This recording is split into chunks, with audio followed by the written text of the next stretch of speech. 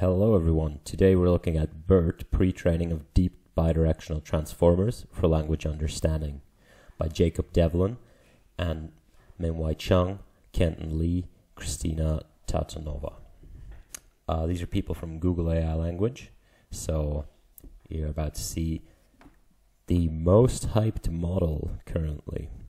So basically BERT is a model that takes as an input language, so token sequences, and outputs various things. So it can be made to do various things, almost any NLP task, with basically little training, because the BERT model comes pre-trained on a very large corpus, and we're going to see how that's done.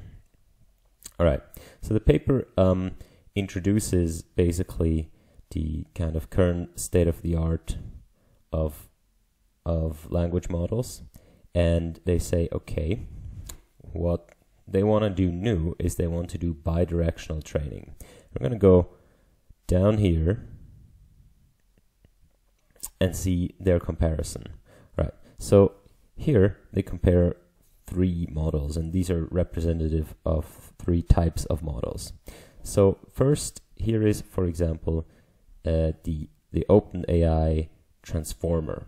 So this is the classic, or one of the classic transformer models. We've talked about transformers before in the attention is all you need video.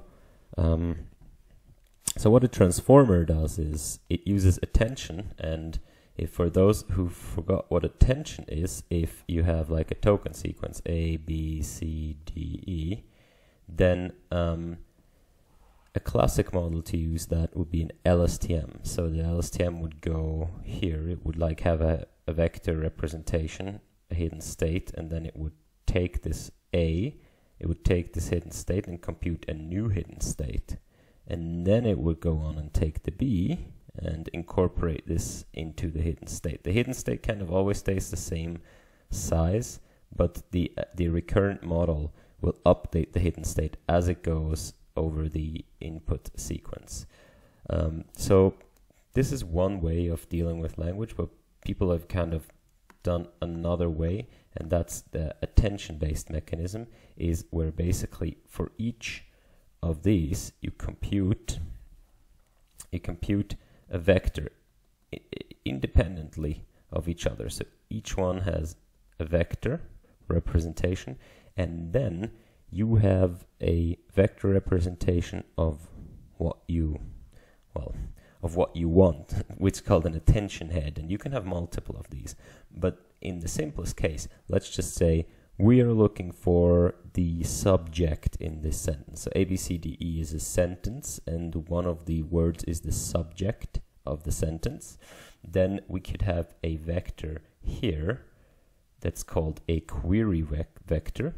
So these are called values V, and this is called a query Q. And then these vectors are the same size. I know I'm very poor at this. You're going to compute the inner product with each of these. So the inner product you wanna do. Okay, I already screwed this up. You're actually computing two vectors for each token. So one is the, but this is not too important for this step. One is the key and one is the value. All right, value, and this is called the key, and you have your query Q, and you compute the inner products actually with the key. Sorry, the values aren't too important for what I want to demonstrate, but you compute key with query. All right, and that gives you basically, for each key it's going to give you an output, and so you're gonna have a, for this A, B, C, D, E, you're gonna have like this much inner product, this much inner product, this much inner product. So after maybe a softmax, you have like a nice distribution, and then you can say, aha, here, this is the biggest alignment of the particular key with my query, and my query is which one is the subject. Of course, you're going to train all these queries and keys producing procedures. So this is attention mechanism, and if you then want, that's where the value comes in. You can, if your query is not only which one's the subject, but it's actually a generic query that, okay, I'm going to extract some information from some token that I'm going to use later, then you would actually take B and say, B is the best one. Okay, I'm going to take the value of B, or basically going to take a weighted average of the values according to these values here. Right, so this is very shortly what attention is. If you want a lengthy explanation, go to the attention is all you need video. Right, so OpenAI GPT uses attention here, and it's a left to right transformer. That's what it says here. And what that means is it goes also step by step, but in each step it uses attention. So here is the input tokens, and it, as you can see, it goes in this direction. So each one of the, and these are multiple layers of attention, so you can also layer these, of course. So each one of the attention intermediate steps can only attend to whatever is onto the left of it. Right, you can see this here. So it goes step by step, and it goes left to right, basically. So it can kind of take the sequence in as a left to right input. Basically, what that means is whenever you interpret a particular token, your context is only to the left of that token. You don't know what's coming yet. It's like when you read a sentence from left to right, but then as humans, unconsciously, we probably go and at the end of the sentence kind of make sense of the thing as a whole. But here the model is forced to make sense of what the thing only from whatever is to the left of it.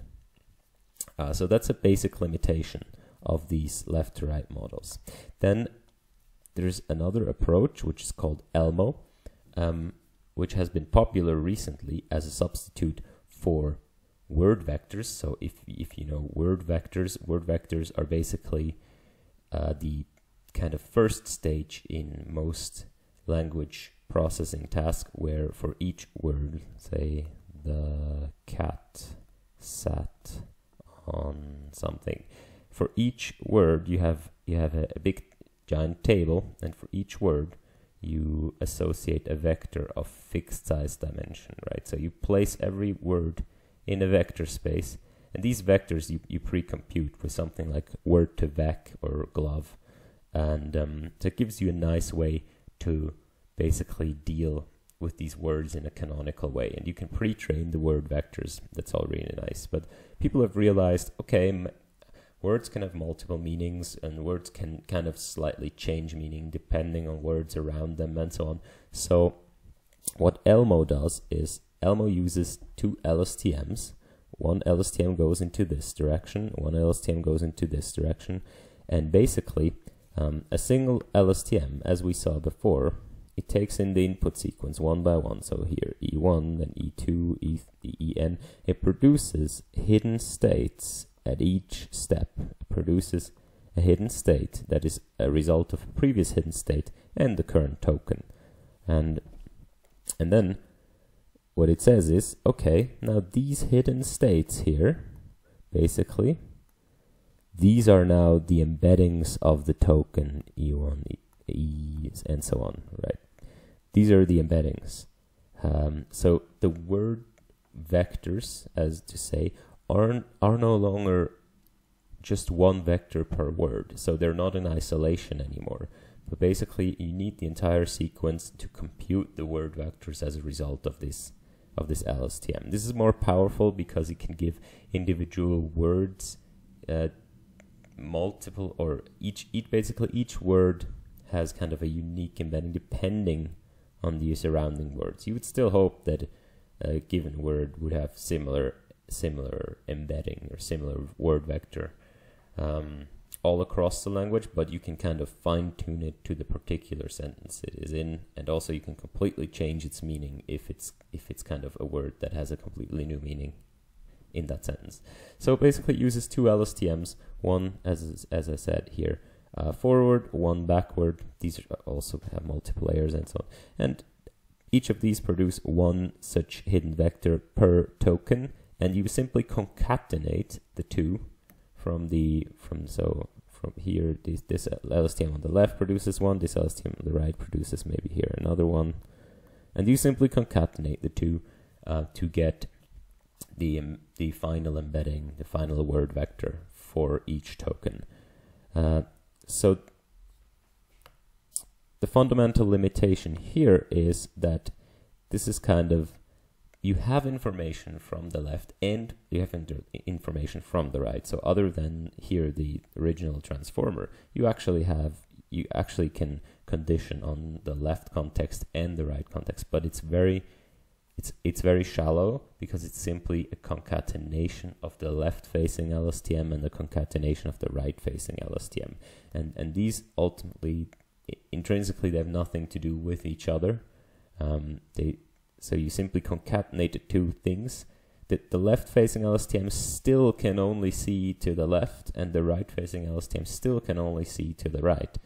So you basically have two half-blind models, and then you kind of concatenate. So it's still suboptimal, because what you want is you want a single model to output your word vectors, or to interpret the language, that can look at both the left and the right at the same time, and then incorporate information from both of them simultaneously, and not just at the end by concatenation. This is what BERT does. So BERT here, and this is kind of what they claim is the new contribution. BERT in each layer here of the model, let's look at this. And for a particular token, they look at all of the context. So every other token in the input, they look at that. And so the basically, it seems kind of obvious, but it's actually, there's reasons why these other models don't do this. But so this is the entire point of BERT, is at each layer in this transformer architecture is still an attention mechanism, by the way. So that there's the mechanism of attention here and here is exactly the same, or almost the same. They actually keep it close on purpose in order to compare. But now we have attention not only to the left, but also to the right, to everything. Right. So why do these other why do, for example, the OpenAI transformer only look to the left? That's because somehow you need a task to train on, right? And most of the time, especially if you want unsupervised training, you're going to do something like language modeling. And in language modeling, what you have is a sentence A, B, C, D, and you're asking what comes next here. All right. So by the definition of the task, you can only look to the left. That's just how these, like how the task works. So it makes sense that these other models kind of do this because they pre-train on this. Now BERT has a different pre-training because they only they have to look to the left and the right. The other thing is what you want to use the model for. So the good thing if you go left to right is you can use the model now for generating language.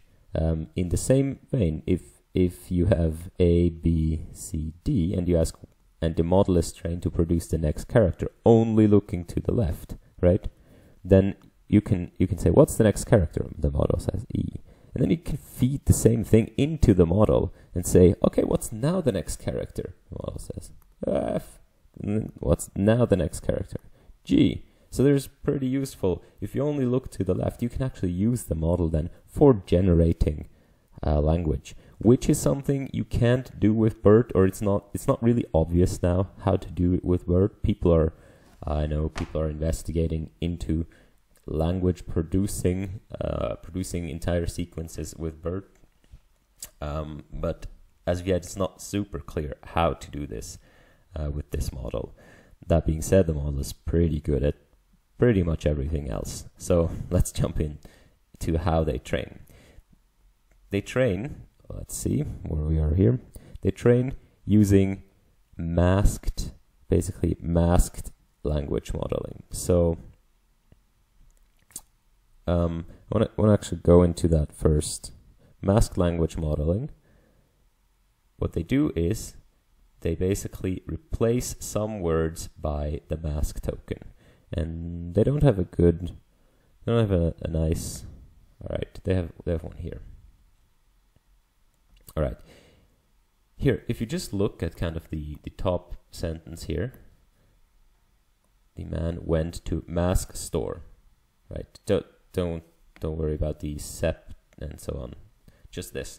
The man went to mask store, and the model simply asked to predict what's here, which word is there. So it needs to incorporate information from the right and from the left to do this. So that's basically how you train it. They simply drop out some of the words some of the time, and they have different techniques. So you can clearly tell a lot of work has gone into kind of fine-tuning everything in this model, like how to train it and so on. So let's say we don't always do this, sometimes we do this other thing, and sometimes we do that. And there's several ways of biasing this model, but basically you do this masked language modeling, and then because they also want to evaluate on, let's say, entire sequence tasks or tasks that span multiple sentences, what they do is the second pre-training task at the same time, as you can see here, where they feed two sentences. So that's the first sentence, that's the second sentence. They feed these two sentences as an input. So at first they have this token, and these separate the sentences, and then they ask the model to predict a label. Is next, and is next is true if the second sentence follows the first sentence. So if it's like a logical continuation. And the way you do this unsupervised is really easy. You take a big giant corpus, and you take a sentence for the first sentence, and then 50% of the time you take the next sentence in the corpus and the label is true, and 50% of the time you take some random sentence. Here you say, for example, the man masked to the store, and the next sentence is penguin mask or flightless birds, and that's kind of a random sentence. So the model is asked to predict. Well, that's probably not the next sentence following this first sentence. All right. So you do these two tasks, you pre-train, and you can do this unsupervised. You don't need supervised data for that. You just need a corpus. And they do this for a long time with a lot of data, and the model itself is giant, has 24, I think, of these transformer layers, so it's giant. And then you kind of pre-train this model. Here's an illustration of some extra things. So what they do is they first, this is the input up here. So the first token is this CLS token, which is kind of the start token, and then this is the first sentence. Then the sep is the separator of two sentences. Then this is the second sentence, and then again sep. We'll get to these hashtags in a second, but first they say, okay, first we have the token embeddings. So they kind of start with the original concept of word vectors at the very basis, because that's, you need to start with actually going into a vector space to use these models, but they don't. They then kind of transform these through the transform layers. They also use segment embeddings, and segment embeddings, as you can see here, is simply kind of a binary label, EA being the label for the first sentence and EB being the label for the second sentence. So just the model can differentiate which one's the first and which one's the second, because it's kind of hard to learn for a transformer architecture that the sep tokens kind of separate the sentences. So you kind of want to help it. And the last thing is positional embeddings, and we've also already talked about these in Attention is All You Need. This is where you can kind of, the model, since it's a transformer, it doesn't go step by step. It doesn't go one, done, done, done, done. So it's kind of hard for the model to make out how far two things are apart from each other. How far two tokens, if they're neighbors or if they're really far apart. And these positional embeddings kind of help the model decide if two tokens are close to each other in input, if they're just neighbors, or if they are actually really far apart. All right. So this is how the kind of first input is constructed out of these embeddings, and then it's fed through these transformer layers, as we saw with the mask.lm task and the isNext task. I want to quickly get to these hashtags, what they mean. So the input here is separated into word pieces, so-called word pieces, and what that is so in language processing tasks you have kind of a choice. You have a choice of how to tokenize your input. So let's look at a sentence here. Subscribe to PewDiePie. So this is a sentence, and the sentence is rather, let's say, word-wise complicated. So why might a language model have problem with this? So first you need to tokenize this sentence. All right. So what most people do is they say, okay, here are the word boundaries. We're going to tokenize this into 3 segments. First is subscribe to PewDiePie. Okay, so 3 things, and each of these now needs a word vector associated with it. Now, the thing is, the word vectors, let's assume you have them pre-trained or something. In any case, you need a big table, a big table, and this goes down here, where for each word, a, the, to, I, you have a vector associated with it, right? So you need to keep this in your model, and as you know, English has a lot of words here, so this table is going to be really big, and the problem is, how do you make this table, right? Okay, you could make it kind of dynamically and so on, but in general, you're going to create this table with all the words you know, and that's going to be too big because English has so many words. And then you can say, all right, we'll only take the top, whatever is used in 90% of the language, which turns out to be, it's kind of Pareto distributed. So it turns out to be like 5% of the words are used in 90% of the language. So you just take these. But then you're going to have the problem. Okay, here, 2. 2 is not a problem. Why not? 2 is used super often. We're going to have it at the very top somewhere, and we're going to have a vector for it. Subscribe is, it's not so common, right? So maybe you have a word for it somewhere down. But then PewDiePie is a name. So there's not even a word, like, that's not even a word. It's just, so what people usually do is they have this out of vocabulary token, and then they have a vector associated somewhere here with the out of vocabulary token. They say whatever, I don't know what it is, I just know that I don't have it in my vocabulary, and the model kind of deals with that. That's kind of, it's not really ideal. Especially if you then want to generate language, also your model tends to generate out of vocabulary tokens if you allow that. If you don't allow that, you have a problem during training. So it's all kind of messy. What's the alternative? The alternative is to go character level. So let's look at character level. In character level, you say, all right, my words are obviously made of characters. And characters, I'm just going to split at each character, right? And here the white space can be a character too.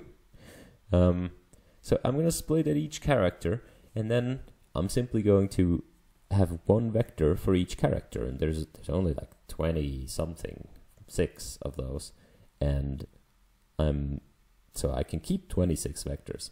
But this tends to be rather problematic because a character by itself having a meaning that can be encapsulated by a vector is kind of shady, because a character by itself usually doesn't have a meaning. So what's the solution here? The solution is to go in between.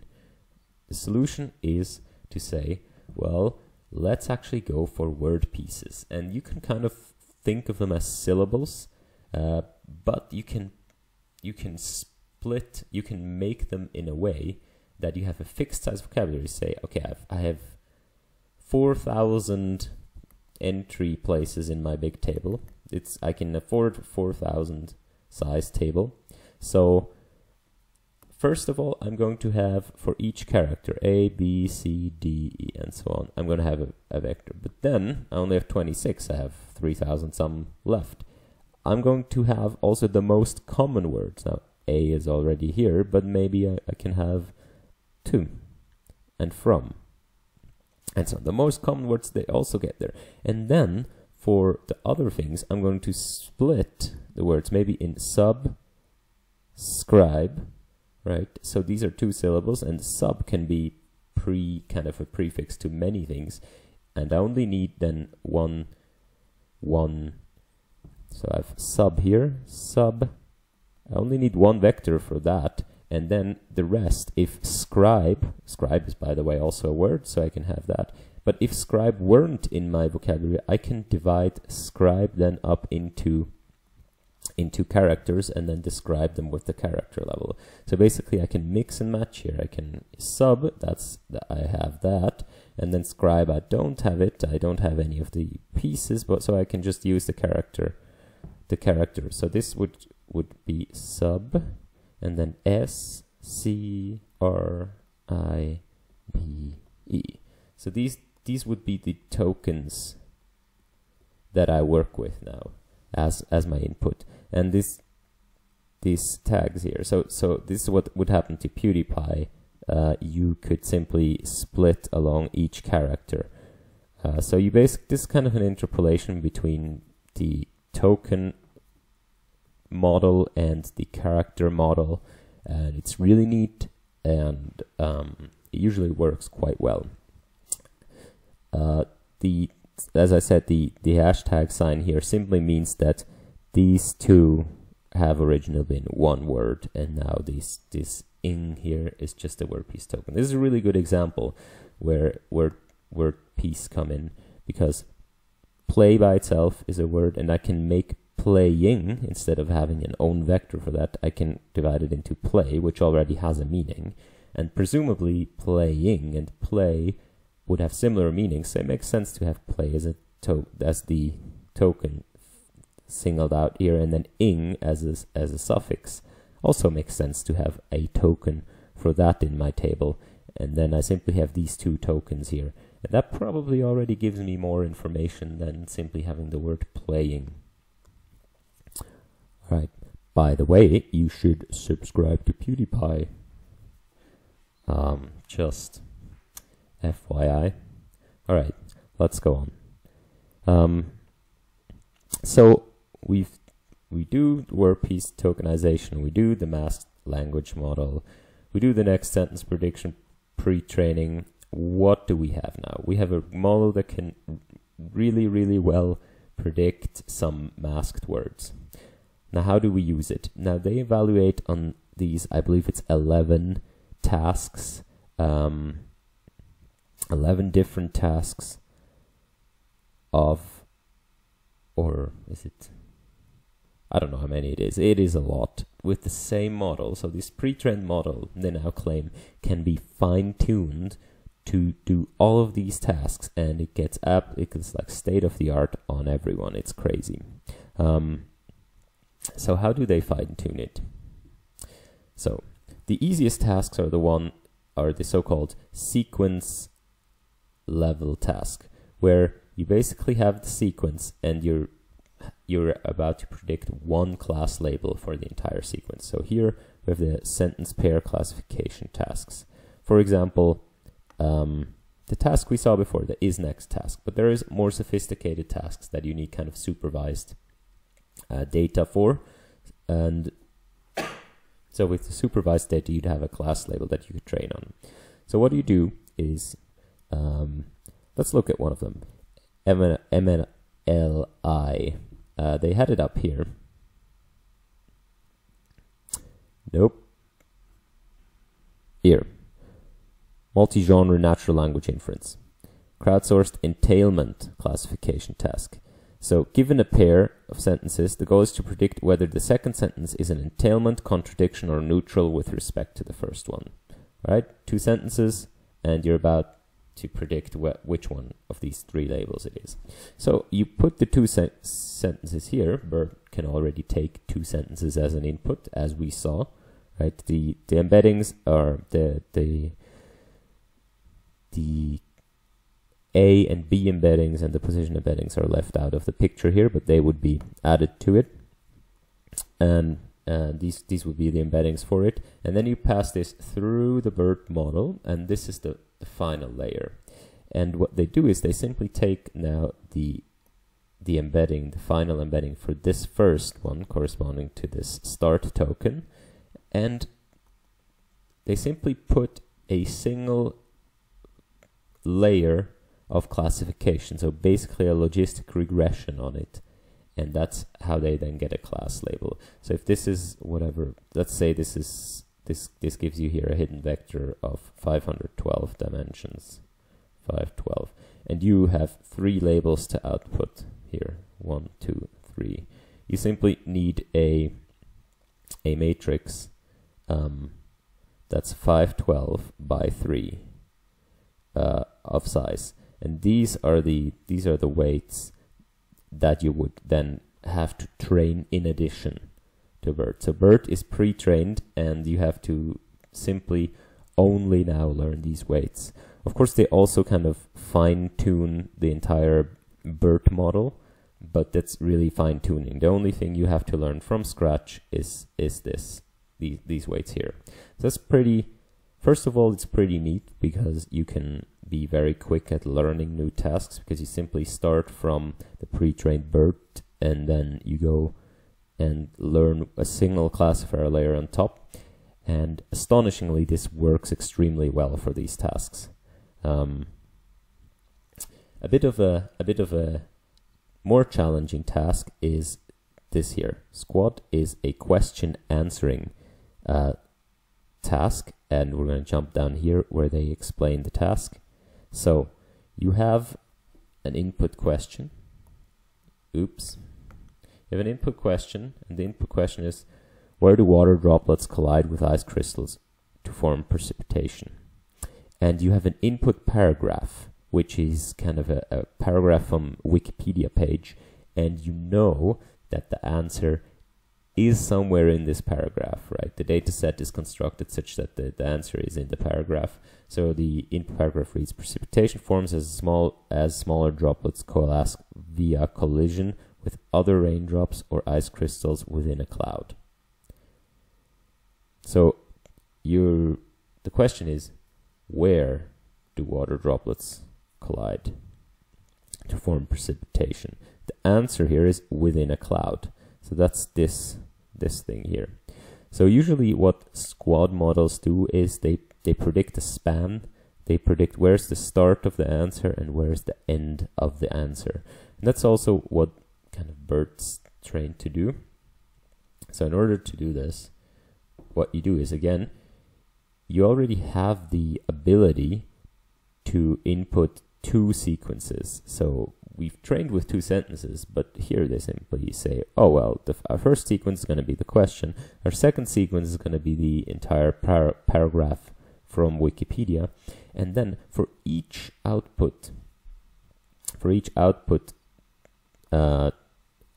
output of each token, remember there's as many outputs as there's inputs, because the transformer will always transform to the same length of sequence. For each token in the output, we classify it. Is this token the start token? Or is this token the end token? Or is this token none of all?